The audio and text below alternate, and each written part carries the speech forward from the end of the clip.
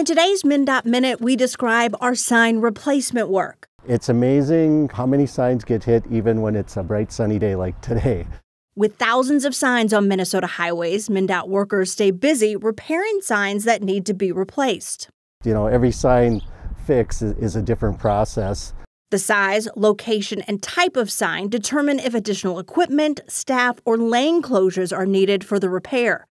Certain signs are always prioritized and replaced immediately, like stop signs, wrong-way signs, or others that directly affect traveler safety.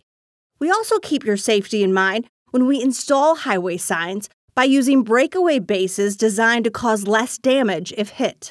They're set at a certain height so that they don't go through the windshield. You can help keep crews safe whenever you see workers on the road. Slow down and move over to give us plenty of room to get the job done.